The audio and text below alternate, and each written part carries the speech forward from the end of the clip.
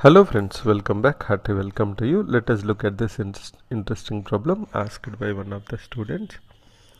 We have been given that cos to the power of 4x by cos square y plus sin to the power of 4x by sin square y equals to 1. We have to prove that cos to the power of 4y by cos square x plus sin to the power of 4y by sin square x equals to 1.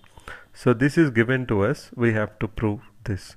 So I'll start with what is given to us, and we'll try to convert that into, we see that the equation is in cos and sine. We'll try to convert that completely into sine so that we can simplify and get a condition which we can satisfy in the second equation and prove that the value equal to 1. So let's start now. We'll try to finish this fast. Cos to the power of 4x, how can we write it? 1 minus sine square x whole square divided by 1 minus sine square y plus sine to the power of 4x divided by sine square y equals to 1. Now let's open the bracket here. We will have 1 plus sine to the power of 4x minus 2 sine square x divided by 1 minus sine square y plus sine to the power of 4x divided by sine square y equals to 1. Let's take LCM.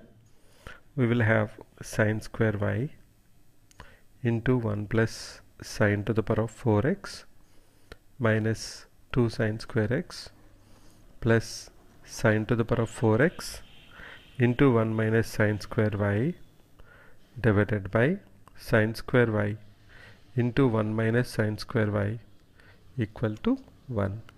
Let's open the brackets. We have sine square y plus sine to the power of 4x sine square y minus 2 sine square x sine square y plus sine to the power of 4x minus sine square y or sine to the power of 4x sine square y sine to the power of 4x divided by sine square y into 1 minus sine square y equal to 1. Now can I cancel something here? Let us see what we can cancel. We can cancel sine square y sine to the power of 4x, and then we will try to take the denominator to right hand side. The next step will be sine square y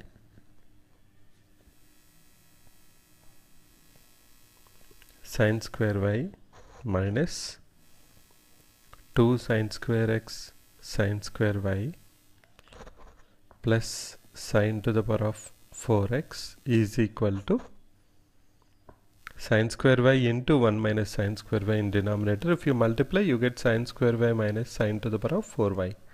Now you can see sine square y, I can cancel them. So let me go ahead and cancel sine square y and sine square y and get everything to left hand side and see what happens. We will have sine to the power of 4x minus 2 sine square x sine square y plus sine to the power of 4y equal to 0. This is like a square minus 2ab plus b square equals to 0, which is a minus b whole square equal to 0. What is our a here? Sine square x minus sine square y whole square equal to 0, or can I say sine square x equals to sine square y? That means sine x equals to sine y, or can I say x equals to y, or we can also say sine square x equals to sine square y, means cos square x equals to cos square y. Now once we get this sine square x equals to sine square y and cos square x equals to cos square y, we can either take it as x equals to y, and we can put down in the second one. We have cos to the power of 4y by cos square y plus sine to the power of 4y by sine square y, which is cos square y plus sine square y, which is equals to 1.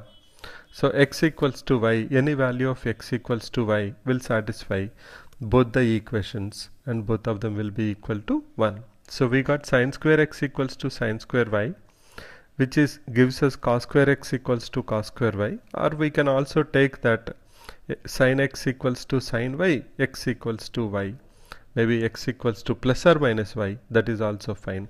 But we can stop here. Sin square x equals to sin square y, cos square x equals to cos square y. So I can convert them into completely into one variable. Instead of x and y into y, I can write down cos to the power of 4y, that is cos to the power of 4x, by cos square x, plus sin to the power of 4y, that is sin square x, divided by sin square x, sin to the power of 4x by sin square x. This is nothing but equal to cos square x plus sin square x. We know cos square theta plus sin square theta is 1. So that's how we can prove that it's equals to 1.